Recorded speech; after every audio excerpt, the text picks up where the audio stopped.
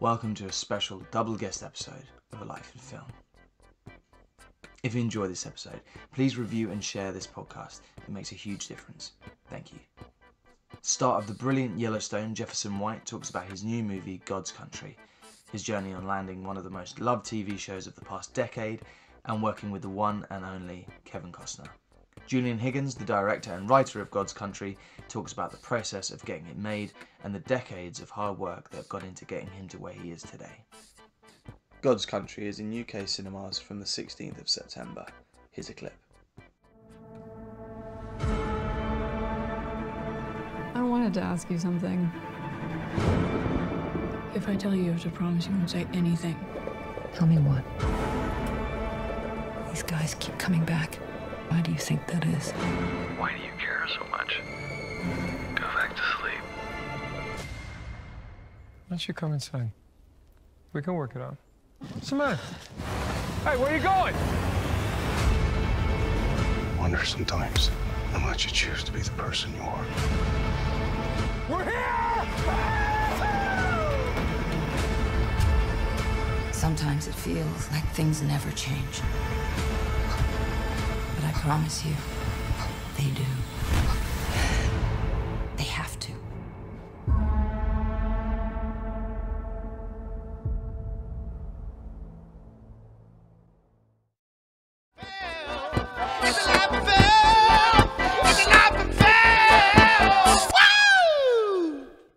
First up is actor Jefferson White. Hi, man. How's it going? Good, not so bad. How are you? I'm good. I have to say, I watched your movie last night with my girlfriend, and she was hiding behind the pillow the whole time. She was terrified. Brilliant performance. Thought it was awesome. Oh, thanks, man. I'm so glad to hear that. Thanks for watching it. Yeah, Oh, that's great. it's tense, huh? It's pretty uncanny. Like that sense of danger kind of trickles throughout the whole thing. Man, I think they're all so good. So I feel so lucky to have been a part of it. Oh, it's a great project. I've just been chatting to Julian as well, so he was telling me how it all came about and everything else. And we didn't go into it. What was your process? How did you get involved with this project? I really lucked out on that one. It was just one of these, auditions. It's so funny. I mean, you know how it is as an actor. You like audition for everything, and it's a miracle when you get a job, any job at all.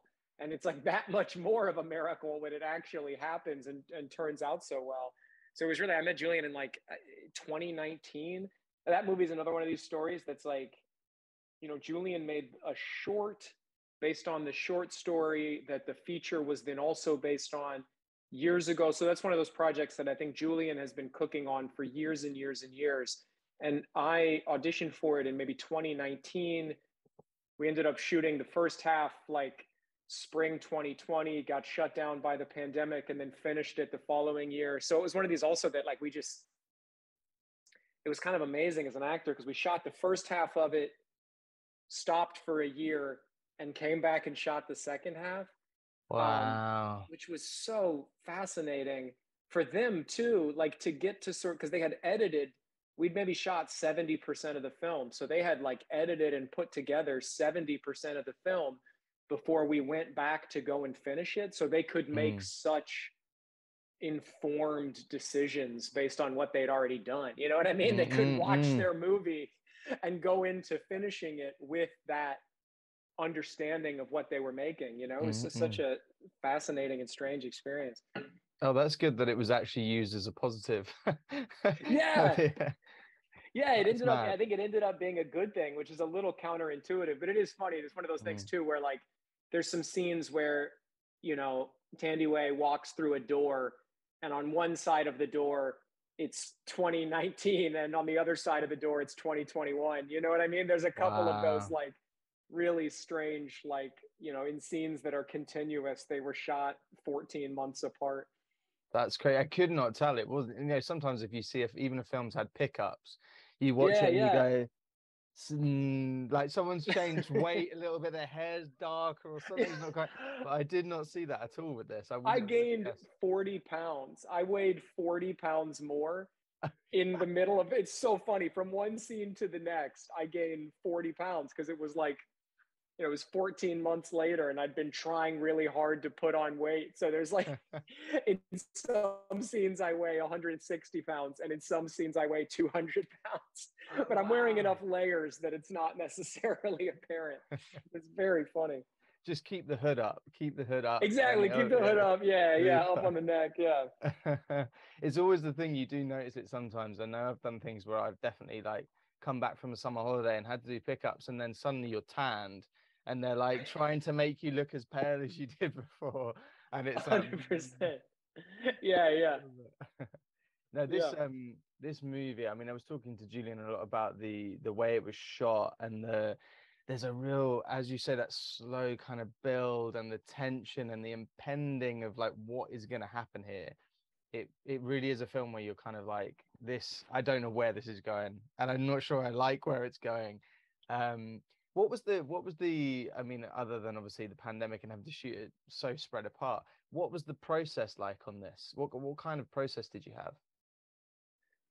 Yeah, I mean, it was really cool. It's also like, it's a very simple movie in a lot of ways, which was a real relief. Like, this is a sort of budget range and type of movie that's incredibly fun to work on as an actor, because they have all the resources they need to support the creative process, but they don't have much more than that. So it strips away a lot of extraneous factors, extraneous elements, and really kind of distills it down to the sort of purest, simplest kind of process. Like, it's a relatively small set. They're working the it looks like a more expensive movie than it is because the DP and camera team are so brilliant, but it leads to actually like a very simple kind of workflow, rather than having like crane trucks and drones and 3 cameras and 100 crew on set. It was a very sort of intimate, quiet kind of set, which I think also really is in line with the narrative, right? Like, these people are alone. They're in the middle of the country alone in this sort of quiet, tense kind of, environment together, and having a sort of stripped down, intimate crew and workflow really supports that kind of work. You're not struggling with pretending that there's not 100 people standing there watching you. Like, it really did feel very intimate, which is amazing. And then as an actor, like a trick that I always fall into is like playing a guy like this, so my character's this kind of sinister presence, but in his mind, he's not a fucking sinister presence. Like, in his mind, he's a guy, he's trying to go hunting. He's got his own life. He's trying to like sort of live his own life. And I can't help but read a script like this and be like, okay, we're the bad guys. We're these like lurking sort of ominous, figures that sort of haunt her. And you have to, as an actor, let go of all that sort of directorial style of thinking, all of that judgment, and sort of try to figure out how to be like, no, how can I just be a guy? And then let Julian, the director, let Thandiwe, let the editors, let the sound designers, let the musicians doing the score make it scary and make it ominous, because sometimes I'll fall into the trap of going into a scene and being like, I'm going to be evil. I'm going to be an evil, haunting presence. And it's like, no, man, you just got to be a person, and they'll take care of that later. Like, what makes you evil is like her experience of you, her experience is what makes it scary, and like a slow push in and some eerie music. That's what makes it scary. You can't go in there and put a hat on a hat on a hat by like snarling and also trying to make it evil, Oh, for sure. I think that's interesting, actually, isn't it? A couple of interviews recently, people have been saying that about playing villains. It's like, well, to the character, you're not a bad guy. You're just a guy wanting to do what you want to do, and your character just wanted to go hunting. And as you say, change the music, change the camera angle, and then it's a different story. Yeah, exactly. Then she's the bad guy, right? Like, these guys are just trying to go hunting, and she's the bad guy who keeps like obstructing them and stopping them from living their life that they've lived for 30 years. Like, she's the person who shows up and is becomes this obstacle to them. So it's such a tricky, because I love bad guys. It's so fun. It's so tempting to like kind of snarl and growl and like lean into that archetype we love of the like villain. But you have to let the other department, you have to trust the director, trust the editor to make that happen. And you have to be the good guy in your own mind, like you have to be the sort of main character of your own story. Like we're all the main characters of our own story. We're not, number 7 on the call sheet in somebody else's life. We're number 1 on the call sheet in our own life, Yeah. Well, it's like, this is probably a really strange example if you've not seen it, but someone got the trailer of the original Karate Kid, and they basically edited it, changed the music, and made it so that it was the other way around, that the villain was actually the good guy. And have you seen it? 100%. Yeah. That's prime example of that. You're like, wait a minute, I've been misdirected. I've been told completely the opposite of this. I didn't think about it from the other guy's point of view.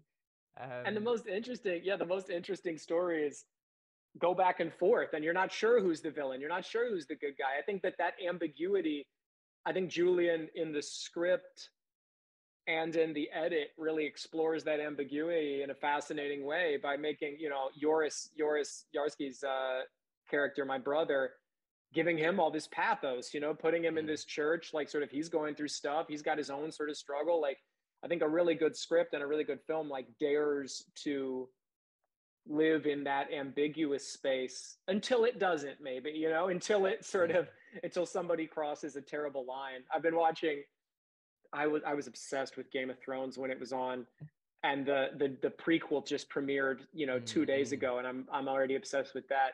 But thinking about those characters and how over the course of 8 years, you hate them, you love them, you hate them, you love them, like, that's the most interesting stuff, right? When it's not quite so black and white. I think Julian does such an excellent job of living in the gray area, 100%. I haven't actually got around to seeing House of Dragon yet, but I've heard it's good, which I like. Everyone was kind of going, oh, I hope it's not awful. But I've heard good things, so I'm excited for it. Well, it's such an impossible task. Like, I don't envy them that task to be the prequel to like the most beloved, TV show of the last couple decades. Like, what a difficult thing to do. So, and I think that, I'm very excited. I'm cautiously optimistic. I could say the same for Yellowstone. I am hooked, man, without going off about thanks, that, but man. I could talk for hours about it. But your character is one of my favorite characters as well. He's hilarious. Thanks, in man. all the right ways. But are you allowed to kind of talk about that at all? Like, are you filming it at the moment? Is the next season kind of on the horizon? Yeah, we're working on season 5 right now. Nice, very good. Yeah, which is amazing. It's an incredible feeling. And that's like the rarest gift in the world, is to get to come back over and over. Talking about the joy of God's country, getting to leave and come back. Yellowstone it's such a rare privilege to get to leave and come back and sort of continue to work with the same people, with the same crew. Like, it's such a family at this point over the course of 5 years. We've been making the show for like 5 or 6 years now. So it's such a rare gift to get to come back to that family every summer, We'll show the world who we are, what we do.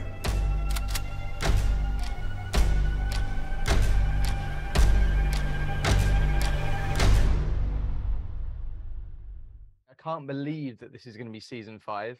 That blows my mind. I feel like I haven't seen enough for it to be on season 5. I know, and time is flying, man. I feel the same way. It's really like, it's kind of hard to believe. But then we're all getting older. It's so funny, man. The funny thing about being on ship, like Brecken Merrill, who plays Tate, like, he's as tall as I am now. I knew that kid when he was like 8 years old. You know what I mean? It's so funny. It's such a strange. We're all getting older. It's and Jimmy, like, when I started doing the show, I was 27, and now or 26 or 27. Now I'm 32. Like, it really, like, it's such a weird thing to get to, because also what's funny too is, like, not a lot of time has passed in the narrative of the show. Like, in the narrative of the show, I think it's been like a year has passed. And we've been making it now for like 6 years. So that's always a little uncanny too, being like, okay, I'm 6 years older, but I think Jimmy is like 8 months older. Yeah. Everyone's aging terribly. Exactly. It's a hard life. It's a hard life. It's a really hard life. I mean, it is pretty hard for those characters, to be fair. A lot of shit goes down. Yeah. Oh my God. I mean, that obviously being a part of a show like that and then getting to go off and do a movie like this, I mean, that's like being able to fit those two things in. Because I know obviously with the big series like Yellowstone, you do that takes up a lot of your time. So be able to go off and do, you know, a smaller budget indie like this, that must be a joy. Yeah, it feels again just incredibly lucky, and it's so fun to work at opposite sides of the spectrum like that, you know, because Yellowstone is $100 million TV show. It's like they have all the toys, they have all the resources, they have, and it's amazing. You know, Paramount obviously is so generous with the creative team of the show. They give them what they want to accomplish what they want to accomplish, and Taylor Sheridan, the show's writer, is a genius and also like a bit of a maximalist. You know, if he says, okay, 3 helicopters come over the ridge, okay, 100 wild horses stampede down the ravine, the SUV flips and Casey, you know, like he writes these huge sequences, and you know, they have the budget to accomplish it. They have this huge, massive, incredibly talented crew that is operating on a huge scale, but that leads to a very different kind of experience as an actor, you know, like it's a very fun, interesting, distinct kind of challenge to operate within that massive infrastructure. And it's very different to then work on a film like God's Country that's a very sort of different level of infrastructure. You know, it's the same level of creative vision. It's the same level of artistic integrity and, you know, specificity of point of view, but with very different resources at hand. You know, it's a very different kind of story. It's a much smaller story. And so it does feel really, that's where it feels like really interesting learning happens as an actor, to get to go back and forth between those two extremes and to carry each lesson into the other space. You know, like how can I, especially in you know, season 4, season 5 of Yellowstone, Jimmy has all this kind of quiet, for the first time, Jimmy like gets this kind of peace and quiet. He's got this burgeoning relationship with his now fiance, like this small, intimate moments. How can I carry the lessons of a set like God's Country to the set of Yellowstone and create this intimacy along with my scene partners, as though there wasn't 100 crew here and, you know, 4 camera trucks and like a helicopter and you know, the best stunt team in the world? How can we sort of carry that small set intimacy into this big set? And then how can I carry the like technical proficiency that comes from working on the big set into the little set, you know? So if you don't hit your marks on Yellowstone, like, all right, well, the drone didn't see you. Okay, the gimbal on the camera truck over there didn't see you because you didn't hit your mark. How can I carry the technical skills from the set of Yellowstone to a film like God's Country to support the crew there? You know, it's a really interesting kind of back and forth. Mm-hmm. And I mean, the characters as well are just, they're so different. And are you saying obviously you didn't lean into the villainous, and it must have been tempting to be, because you know, playing Jimmy, you're like, it's a completely different ball game. And in this one, you must have been like, oh, I could go like full like Cruella de Vil on this, but Yeah, I try not to, but it's funny. You can't help it. Like, you can't help sneering a little. It's so fun. I'm sure you've experienced this. Like, you try to be restrained. You try to be like, okay, we're going to really play it simple, play the simple truth, but you can't help sneering a little bit. You know, you can't help, I can't help, you know, being a little bit, you know, villain mode. But they're all, you know, they're different guys, but they're also like the same guy, right? It's like, it's my character in God's Country, Samuel, is kind of like Jimmy if Jimmy never got that second chance, you know, like he's a guy who has very little opportunity, has very few choices in his life. On Yellowstone, that guy, that Montana local who's struggling and has very few choices, gets plucked out by John Dutton and given the opportunity of a lifetime. In God's Country, he doesn't. He has one thing. He has one sort of source of peace and pride and tradition, and that's hunting with his brother.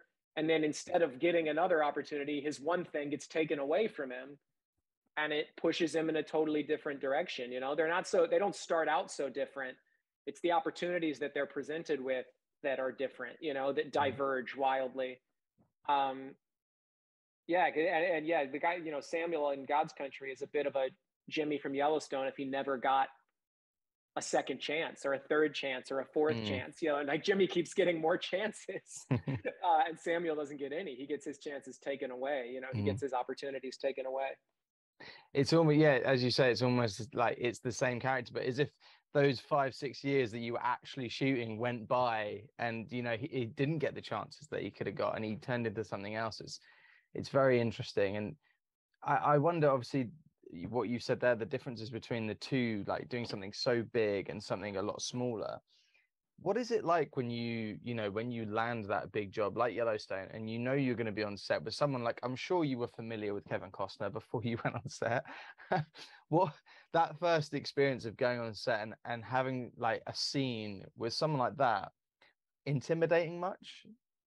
Oh yeah, hugely intimidating. Really, like, he's such a presence.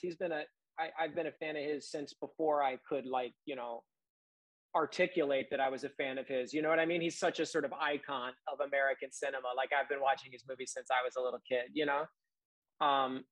Luckily, Jimmy is intimidated by John Dutton, so luckily I can be intimidated and I don't have to pretend I'm not. Like, my character is, Jimmy's as intimidated by John Dutton as I am by Kevin Costner. I think the really hard thing is when you have to pretend you're not. The really hard thing is to have to walk in there and be like, oh, I don't, who cares? This guy's not a big deal. Luckily, my character, like, Jimmy's terrified of Rip. He's terrified of John Dutton, just like I'm, in awe of Cole Hauser and in awe of Kevin Costner, So I'm lucky in that way. I get to, the real life circumstances inform the imaginary circumstances, Mm-hmm. If I may, going back to like when you started out and the first love of acting and going into this industry, what was the initial kind of ignition for this? What kind of drove that passion? I did. My mom, so I'm from Iowa. I'm from a tiny, tiny little town in Iowa, population like 3,000. And my mom is the public librarian of a nearby, even smaller town.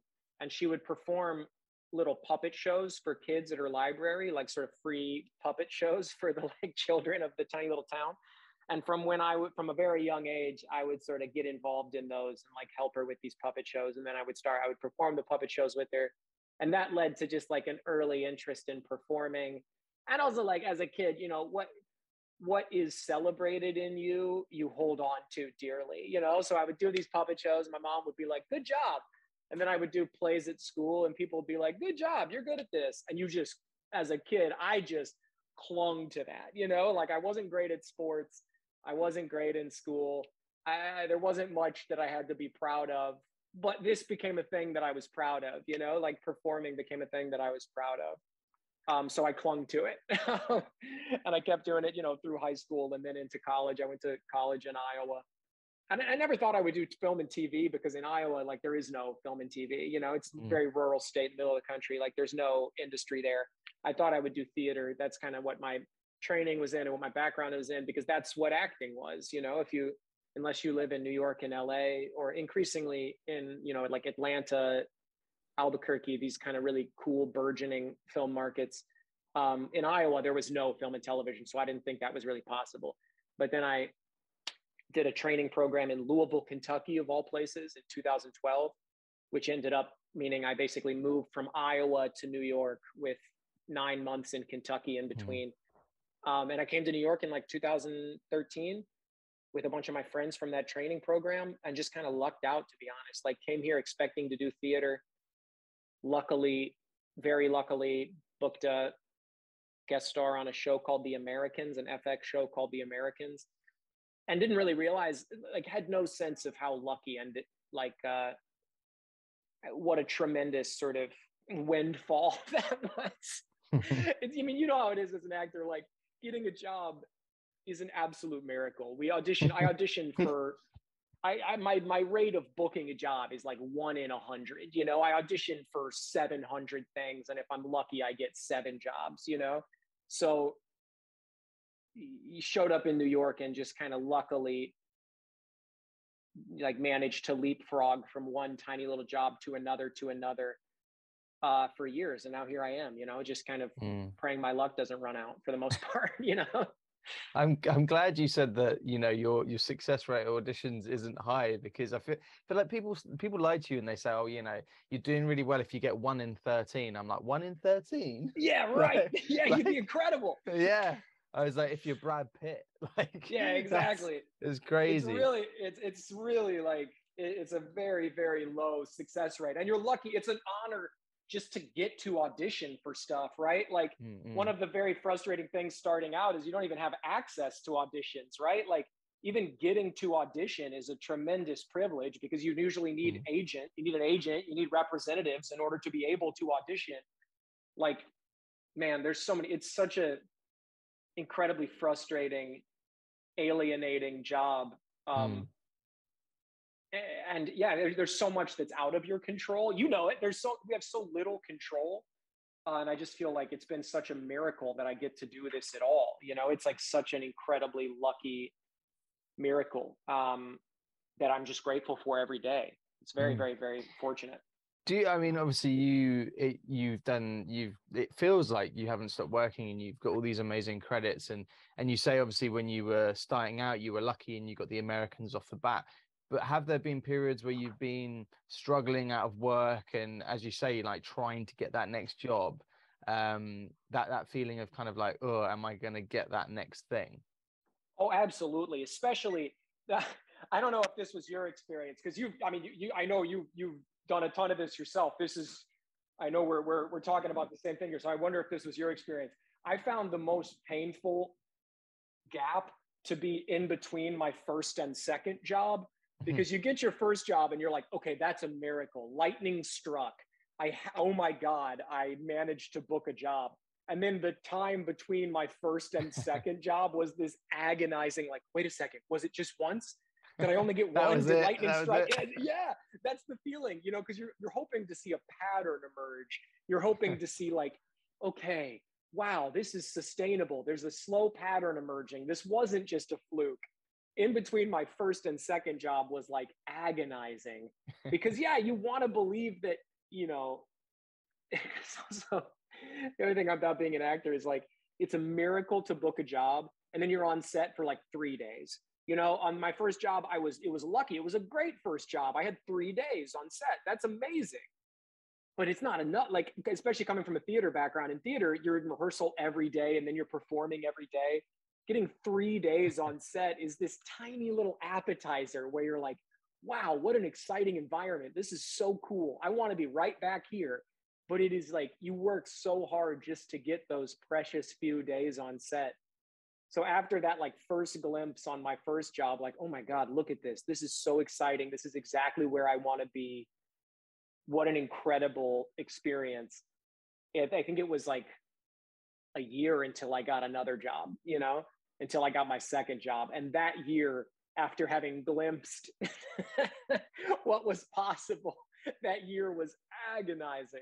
It was so, you know, just like, wow, was that it? You know, all I was thinking the entire time was like, was that it? Do I get 3 days on set and now I go back and work at the restaurant for the rest of my life, which it would be, you know, another totally fine life. Just it's hard to see behind the veil of what's 100%. Possible and then go back to your old life. I think that's almost the worst thing as well, that if you do get, especially when you're starting out and it's the smaller roles, when you get that 1 or 2 days, the pressure on that and the least amount of lines, the worse it is. Like, people seem to think that, you know, if you had the lead in a film, that's harder. But I've found that whenever I've had a bigger part where I'm kind of feel like, you know, things are on my shoulders, you've got everyone around you wanting to help you and being on your side. You're the guy going in for 1 day, no one cares, and you're there struggling and stressing out. That's definitely, for me, I find that a lot more stressful. Well, 100%, because when you're the lead, you get in a rhythm too. Mm-hmm. When you're the lead, you get to go in every day, settle into it. You're in a rhythm. It's like being a batter in baseball. If you took 1 at bat against a major league pitcher a year, good fucking luck. If you see 1 90-mile-an-hour pitch a year, good luck. You know, that's way harder than going up over and over again, getting your swings in, like being the lead. And it's a different kind of pressure. It's difficult in a different way. Like the endurance becomes a huge. I have tremendous respect for, you know, someone like Kevin, who's been carrying movies and shows on his back for 40 years. It's a different kind of work. It takes an incredible endurance. It takes like a day in and day out commitment and focus. That's amazing. it's a different kind of challenge to come in and say one line. That's really hard. Like, it's like you get one swing, you know, you get like, it's like going up to bat in the major leagues once a year. It's incredible. Like, all the pressure is distilled down to that one moment. Mm-mm. And that's very challenging in its own way. And I find that difficult about Yellowstone. It's like, it's a big ensemble show. When we're shooting, I work a day every 2 weeks or something. Sometimes I'll get a few days in a row, you know, if we're at a certain kind of Jimmy heavy location. And that's like an incredible gift to get a few days in a row, because then you can settle into a rhythm. But for the most part, you know, we're the ensemble. We pop in once a week, twice a week if we're lucky. And it's hard to get in a rhythm, you know, because the characters are doing the same thing every day. The characters wake up every day and do the same thing. Whereas we, like, we're all over the place. We can't get into a rhythm, you know? No, it's something that I think the people that aren't actors find that hard to kind of grasp that. But yeah, it's definitely, that is one of the trickiest things. And I would, with something like with Yellowstone, I mean, it feels like your character is in the whole thing. He's there all the time. Obviously, that's the point. But I'm surprised to hear that it's that sporadic and that you actually is, you know, struggling to get into that rhythm. That's interesting. Yeah, I mean, I'm incredibly lucky. It's the best job I've ever had. But let's not kid ourselves. Like, I'm not a Dutton, you know. Like, Kevin works probably 4 days a week. You know, Kelly, who plays Beth, who's brilliant, works, you know, 3 or 4 days a week. Cole Hauser, Luke Grimes, the sort of the leads of the show, the family, they work all the time. They really carry the show on their back, you know, in and out, scene after scene. They have an incredibly rigorous workload. Us in the bunkhouse, you know, we come in and mess around a few days a week, you know, if we're lucky. And we love it. We're actors. We want to work, you know, we want to be on set. We want to be where the action is. And we're incredibly grateful when we get to. But the truth is just, you know, like, that's the way the show works. That's the way the world works. Like, you express tremendous gratitude for the days you get. And it's also so God's Country, right? That's something else I felt incredibly lucky to work on. Tremendous gift. One of my favorite creative experiences. I think I shot like 5 days on set. You know, I think I was on set for 5 days. Yeah. Which is like, and I'm incredibly lucky for those 5 days. But that's just the rhythm of these things. Thandiwe probably shot, you know, I don't know, 40 days or something. I shot 5 or 6 days. And those 5 or 6 days are, you know, bliss. It's perfect. It's amazing. Oh my God, to be on set surrounded by this incredible team of collaborators, these brilliant actors, this brilliant crew. Those days, you're so lucky. Every day you get on set as an actor is such a gift. And a big part of your job is just not going crazy the other 300 days a year. You know, like I'm incredibly lucky. I feel like, you know, I'm at a great point. I feel very lucky to be able to work on stuff like Yellowstone, work on other stuff like God's Country. A big part of this job is like taking care of yourself, building some structure for yourself, figuring out what you do with the other 300 days in the year. That's my experience. Is that your experience? Like, what do you do the rest of the time? Well, you know, the reason I started this podcast was to stop myself from going insane. Yeah, exactly. Yeah. So anything like that, I mean, it is kind of like, you know, choosing your hobbies. And as you say, it's like being on a job, getting into a rhythm when you're not on that job, finding things that will keep you sane. And for anyone that's listening to this, like, you know, young actors, writers, directors, people trying to get into the industry, that is something that you have to prepare for, the downtime and how that will affect you. But having a kind of, not a schedule in your mind, but something that keeps you kind of like, you've got some sort of structure to your life. That really helps me. I don't know about you. Oh, 100%, because it's mostly downtime. Like, you can have a long, cool career and your career is still going to be mostly downtime. Like, my favorite actors are interesting character actors, like sort of cool actors who go and work on projects, pop up here and there, do really juicy scenes. Those guys are still working, if they're lucky, you know, out 60 days a year, 80 days a year, maybe they're on set. It's like the lifestyle is mostly downtime, you know, unless you're Kevin Costner, unless you're, you know, Adam Driver and you're working, like, you're shooting like 3 movies a day, seemingly. Like, these guys, for 1% of the 1% of the 1%, it's a full-time job. And for, I think for everybody else, you're lucky if you're on set 30, 40 days a year. That's my experience and my perception. And from speaking with actors who have been sort of mentors to me, people I've learned from over the years, that's a big part of the lifestyle. A big part of the lifestyle is what you're doing the rest of the time to take care of yourself, to stay creative, to sort of have a whole life such that when you step on set, you can be grateful for the time you have and deliver. Do you know Jason Fleming? Do you know the actor? Jason Fleming? I've actually had him on here. He's such a funny guy. He is incredible. He's one of my favorite. I think he's an amazing actor. He's also, I worked with him on a job early in my career, and he was such a formative figure for me trying to navigate exactly this question, right? So like, he's based in London, I was based in New York, and we were working on a job in LA, so we're both far from home. We're both sort of living in hotels. And I really looked to him. He was a really helpful sort of mentor in terms of just how to live a life, like how to navigate everything except being on set.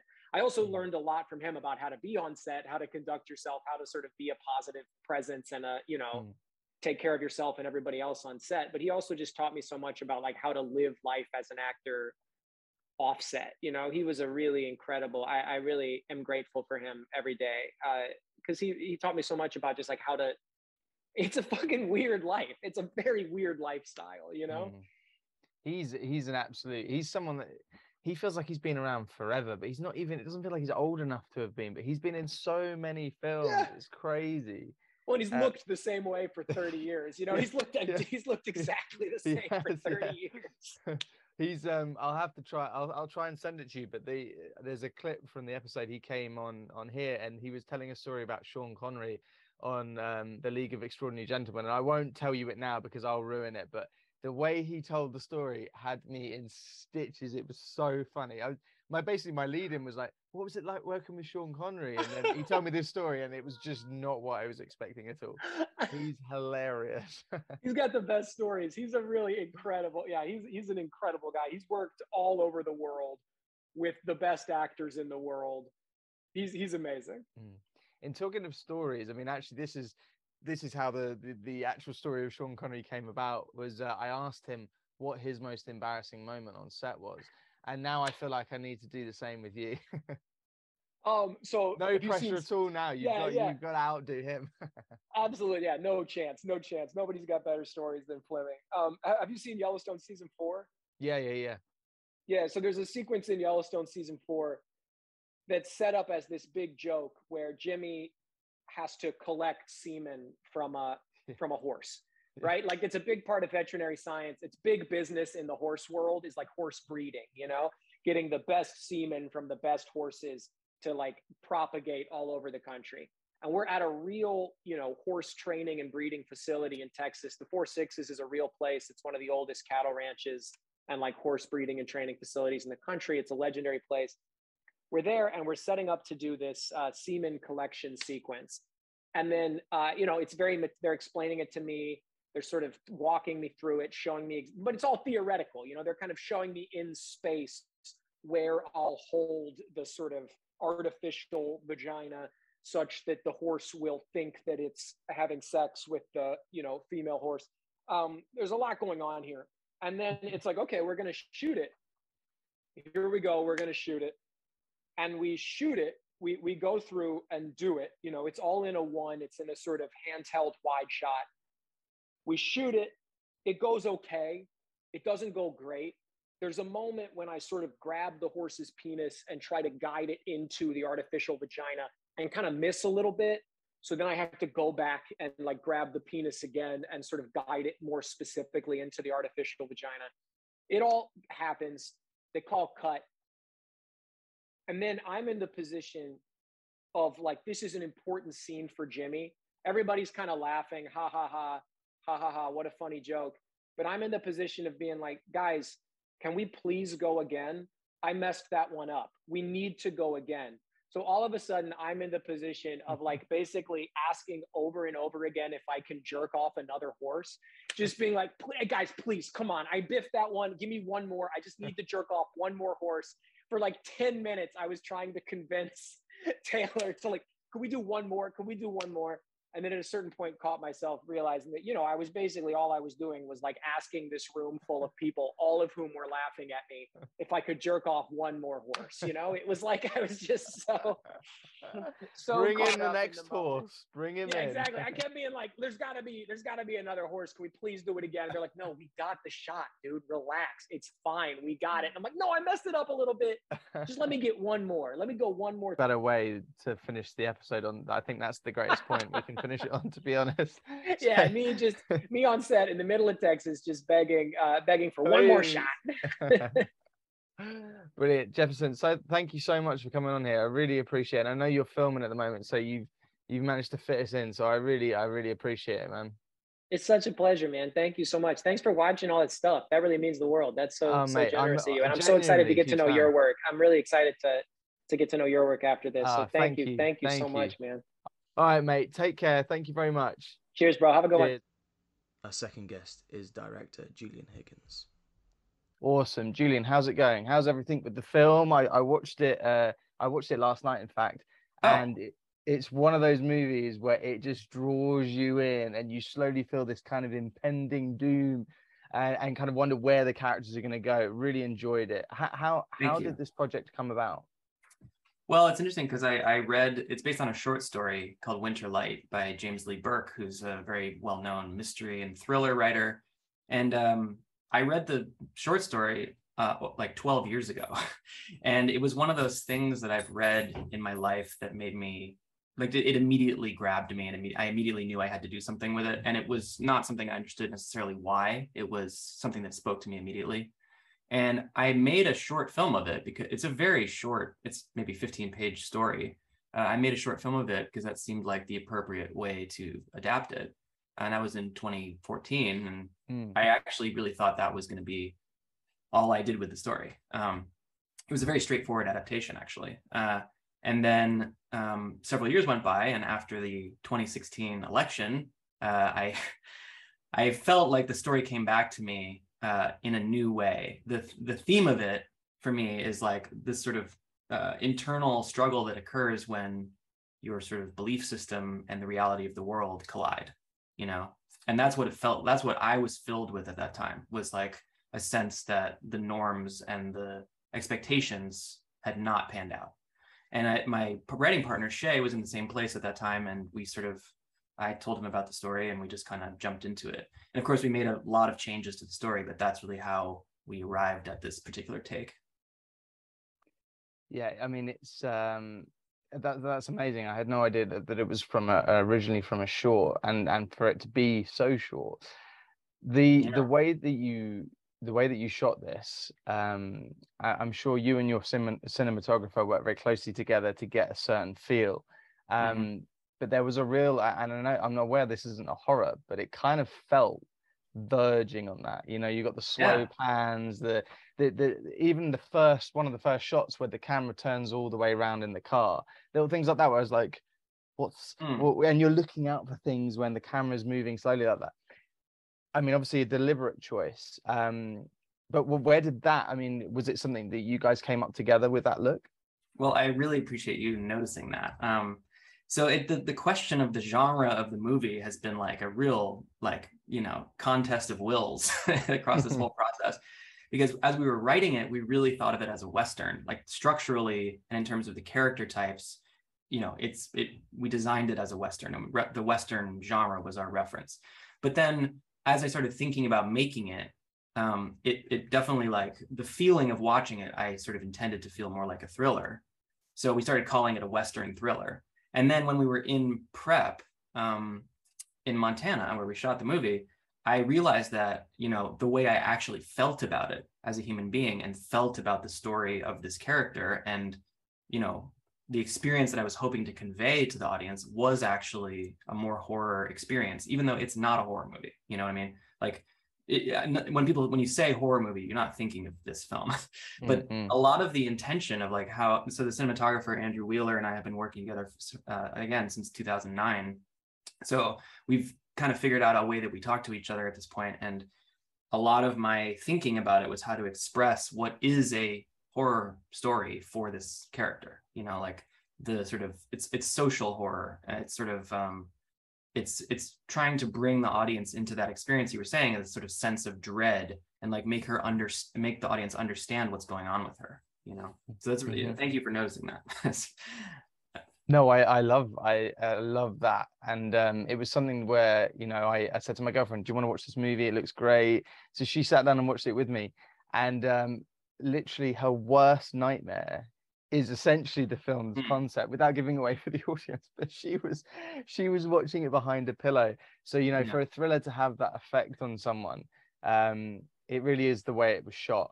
It was that slow, meandering sort of dread. Yeah, the whole project of the movie. Because that sense of dread and eventually horror and the sort of psychology of what's happening to and within this woman, that is the project of the movie, is to make you, the audience, no matter who you are, understand that and feel compelled by that and identify with her, you know.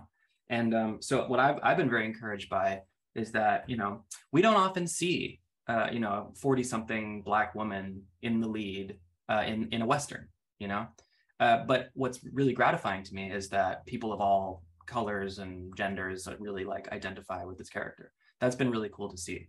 Oh, Thandie Newton's character is, I mean, it's kind of, it's one of those roles I can imagine as an actress would be like a dream role. How did the casting Thandie Newton come about? So, you know, when you set out to make your first feature and it's like a small, you know, indie film, you certainly don't expect to, you know, have the film star someone of her caliber. And, you know, of course, I mean, I've been a fan of hers forever. And, you know, like she's just created all these indelible roles throughout her career. And it just like, it's funny because like, you just don't dream of such a thing happening in your movie. And what actually happened was, you know, I wrote her a letter, because this is the shot you have to take as a director. I wrote her a one-page, very passionate letter explaining why I thought she was right for it. And, you know, through her representatives, that made its way to her. She read the script, and, you know, we had a conversation in which she was selling me on her being in it. You know, like she had identified with the script when she read it. And she, you know, Shay Ovana, my writing partner, we had sort of developed over the several years of working on the script a kind of secret language, like how we talk to each other about the script, you know. And when she was on that first phone call with me, she was already using our secret language. You know, she knew, she had really understood what was in the script and what we were trying to do. And she was telling me that, you know, she was the one, she wanted to be the actress who, you know, told this story. And like, that was just, you know, you say yes to something like that, obviously, like, and I still to this day can't, there's no one I would rather have in the role. I mean, it is an incredible piece of work from her. You know, I know I'm biased. Oh, no. She's absolutely brilliant in this film. It's quite a understated yet surprising performance, I think, and something that, yeah, it's not something I've seen her do before. And it's just a very still performance, something that is subtle, but yet very effective. I enjoyed it very much. Yeah, that the stillness of it is also part of the psychological horror of it all. You know, and that's how we invite the audience into the movie is, you know, you have to do a lot of the filling in. You know, we're withholding a lot of information in the movie, and, you know, the stillness of the performances is part of that. It draws you into a place where you have to pay close attention. At least that was our purpose there. No, 100%. I'm intrigued. I obviously don't want to give away for anyone that hasn't seen the film, but the ending is, you know, I don't know how to talk about it without giving it away, but it's not where I thought it was going to go. Was that always the intention? Did you always have that kind of end mark in sight? Not always. And the short story does not end that way. that, you know, there's a lot of changes to the short story. I would encourage people to go, who are interested in the movie, to go read the short story, because it's a fascinating adaptation study. But the ending, yeah, we should definitely not spoil it, but the ending was something that occurred to us in the writing process after we had tried a number of other endings. And you know, as we were thinking about the themes of the story, the endings we were coming up with felt convenient to us. They were almost like keeping us safe from the truth of the story. You know, we really had to kind of keep on the search to, you know, convey what we were feeling and the dynamics we were seeing. And, you know, we conceived the movie as a kind of like classic tragedy, you know, like a sort of epic tragedy. And that ending is certainly part of it, but I do think there's some catharsis in it as well. Yeah, I'm not sure what else I should say.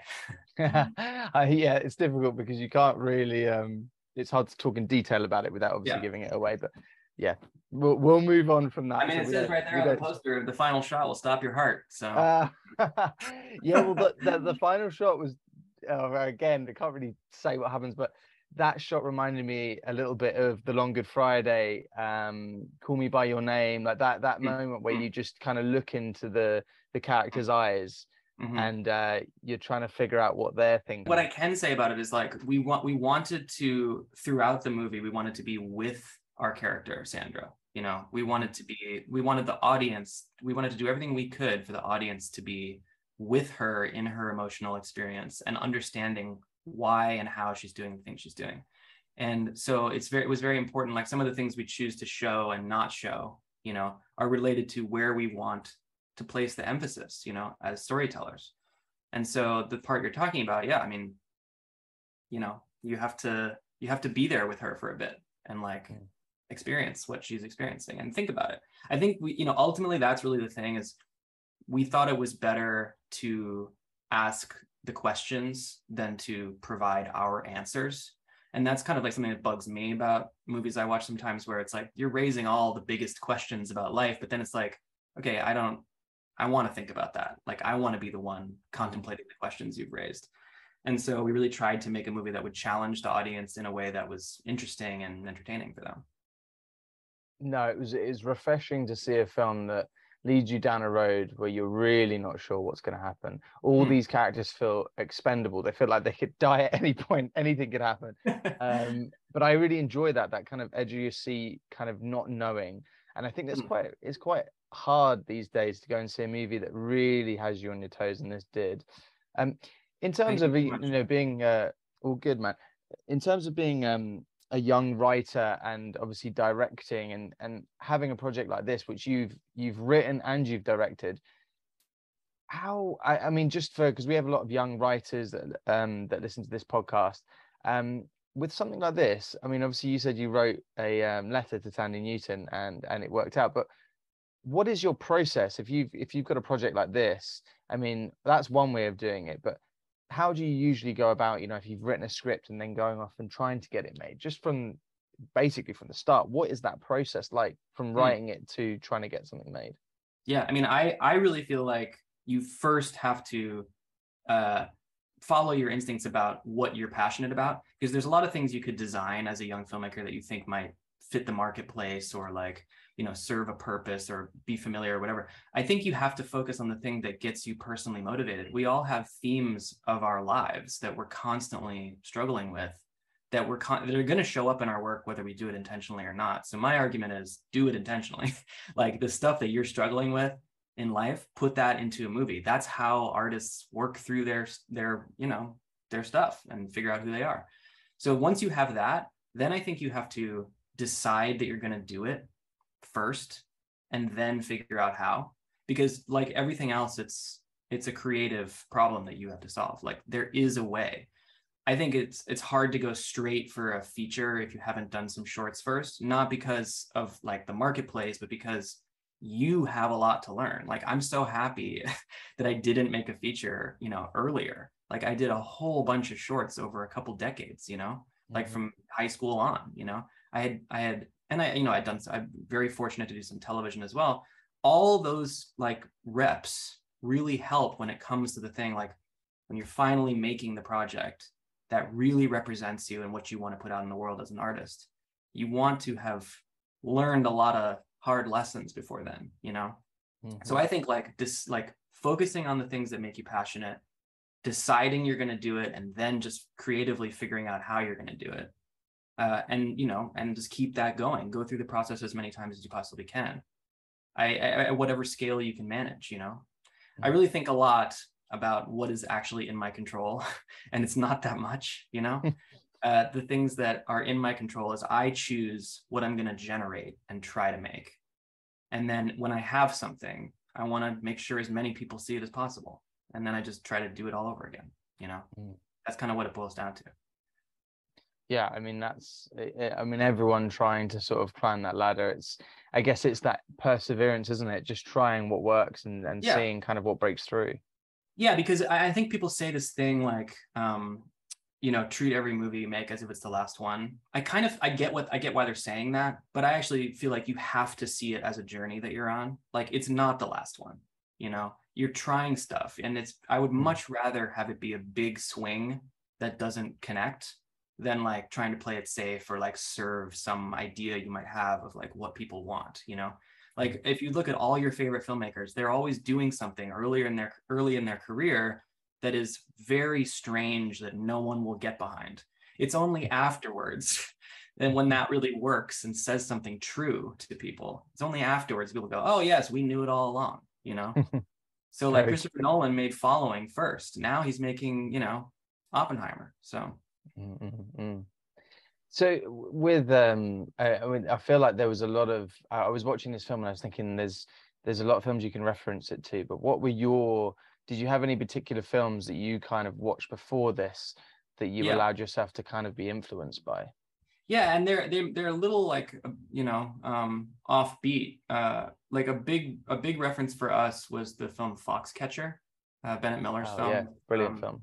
Yeah, which has, you know, Steve Carell, Mark Ruffalo, and Channing Tatum's best work in my opinion. And it's an incredible movie, but it's also like, you know, it's a genre movie, it's a sports movie ostensibly, but really what's carried inside of it is this like savage critique of American masculinity and success and like the sort of toxic combination of the two, you know? And I really like that idea of like thinking about some of these existential political questions inside a genre piece, you know? Like that's what we tried to do with this. So that was a huge reference for us. And then there's this wonderful movie called Lady Macbeth, which was a Scottish independent film that, you know, I had seen it and it really stuck with me, and I showed it to Shay. It was the first reference we watched together. And because it's really a study of a very complex, you know, woman who does things which are, you know, potentially very questionable, but you're with her the whole time. And it really challenges you with like to understand her, you know, and to, you know, sympathize with her. And when we got to the end of it, Shay was like, oh, I see, you know, and that was like a really good launching point for us. Those are a couple of movies that come to mind. Oh, definitely. I can see that now. But I mean, Foxcatcher it's one of those films that even though it was nominated for a load of awards when it was released, I think it's hugely underrated. Yeah.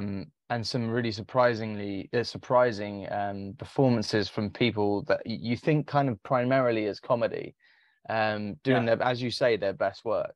You're so right. It like, this is getting back to the question for your young listeners and your emerging filmmakers is, you know, sometimes the work that is getting to the heart of the issue isn't celebrated at that moment, you know, but it becomes more and more important as time goes on, because it's accessing something deeper than just topicality. You know what I mean? Like that movie is about really fundamental things about America.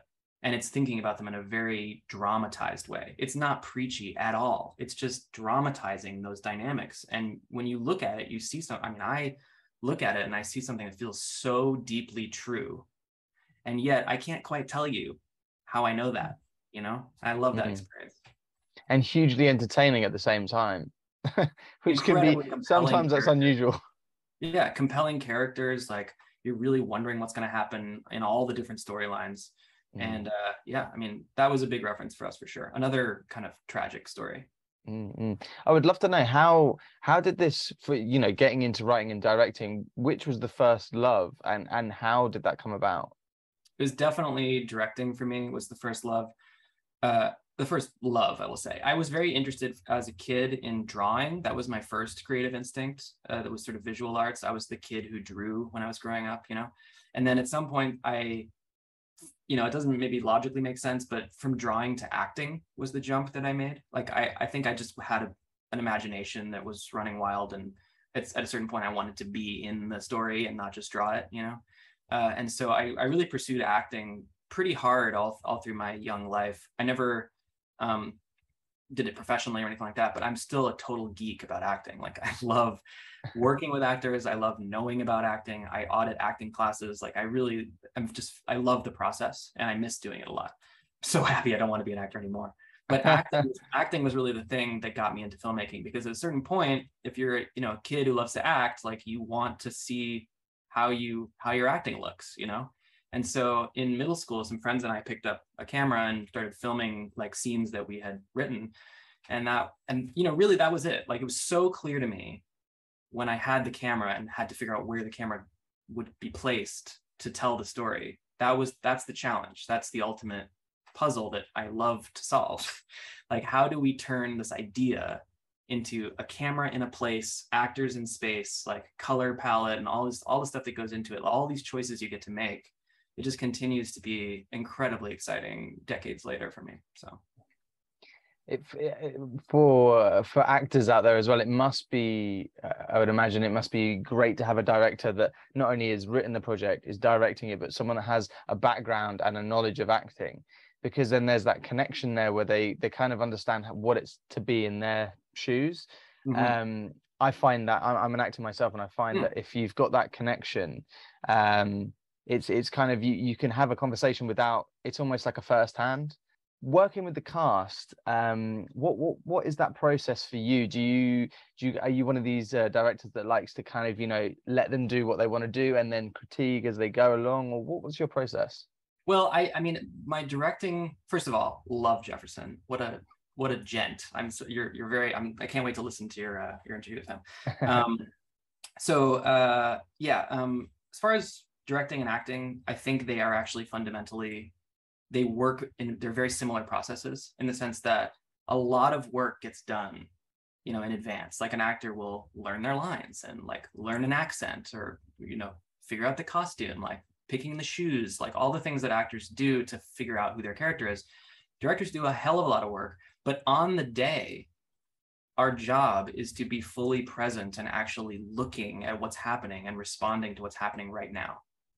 That's a real evolution from how I was taught directing, because a lot of times, people think of directors as planning everything out in advance and then executing that. And there are certainly directors who do that. My approach is very much organized around what the actors are going to be doing. And I want to make sure that I'm fully embracing what is being delivered to me by the actors on the day. It's not to say that, I let the actors do whatever they want. I mean, I know what the point of the scene is, but I want everyone, not just the actors, but literally everyone who's involved in the project, I want all their ideas. And, people say that, but like, it's one thing to kind of pay lip service to collaboration, and another to really embrace what everyone's bringing to the table from their, lived experiences and their perspectives. I mean, it's all valuable. To me, there's so much opportunity as a director to get better than what I had in mind. What I want is actually a process. It's not the result. I'm a very big believer that if you take care of the process, you will be happy with the result. And I'm so proud of the work that people have done on this project. I mean, I do feel like it was a project that changed substantially because of the little things that people were bringing to the table. Julian, thank you. This has been great. Unfortunately, we've only got time for one more question. So just very quickly, I was going to ask, I have a choice actually of two questions, because I wanted to ask both. I can't. I was going to ask you, what's up next? Are you writing something that you can kind of talk about? And a traditional question of mine is, most humiliating moment on set, if you've got one of them. So you can choose whichever you want to go for. You're probably going to go for the easier. Those are both great questions. Most humiliating moment on set is such a good question. You know, oh boy. I mean, I am one of those people that like, it is terrifying to me to, like, I immediately thought when you asked that question of a time that I was late to my own set as the director, which is just like an unforgivable crime, you know? That's what, because I was the most humiliated I've been. I basically couldn't find my keys, and I was ransacking the house trying to find the keys to my car to go to set, and I could not. This was not on this film. This was so long years ago, but I couldn't find my keys, and I realized way too late that I should just call an Uber. So I did that, and then I came home later and found the keys on top of my refrigerator, which I have no idea why they were there. That is a very random place. It was just, it's awful. Like thinking about it now, because like I was told by a mentor of mine, Greg Utanis, who, you know, is executive producing and directing House of the Dragon now, you know, like I was told by him that he had driven into oncoming traffic and through a red light to avoid being late to set. You know, like that's how important it is for directors to do not try that at home.